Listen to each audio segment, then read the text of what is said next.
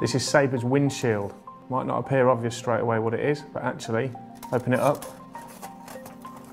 and you form exactly that, a windshield. Form it into like an arc and your stove sits nicely inside.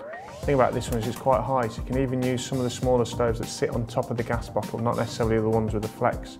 Essentially, it does exactly what you'd expect. It just keeps the wind from interfering with your gas. It's very rare that it's going to blow your gas out, but it can interfere with it and affect the power.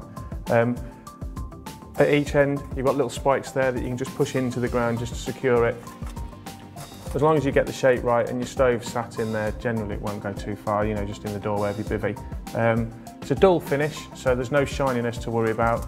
I used to have something similar to this and actually covered it in like camo tape. That was the rage back then. So yeah, handy little bit of kit, folds away, takes up no space whatsoever in your cooking bag, and yeah, well worth having.